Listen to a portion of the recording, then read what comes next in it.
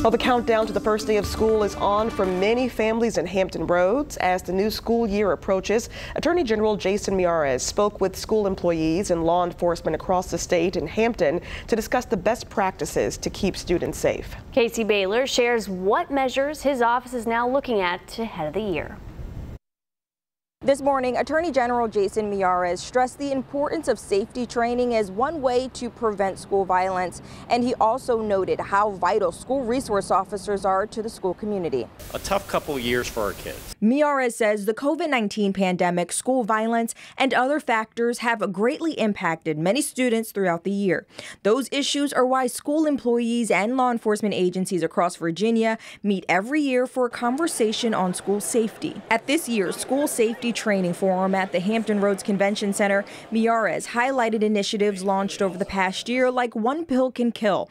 He also noted new updates to the Office of the Attorney General Virginia Rules program. We've created a school safety curriculum for our elementary schoolers as well.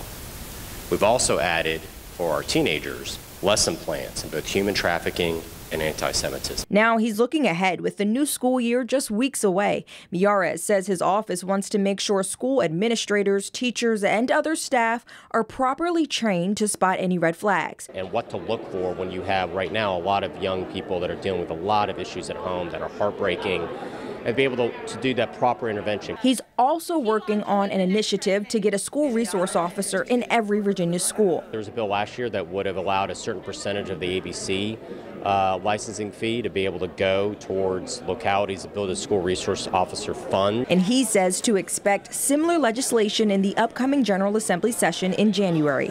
In Hampton, I'm Casey Baylor for 13 News Now. Miyares says his office is also investigating the negative impact that Meta and TikTok have on young people and their mental health. He says more updates into that investigation will be announced soon.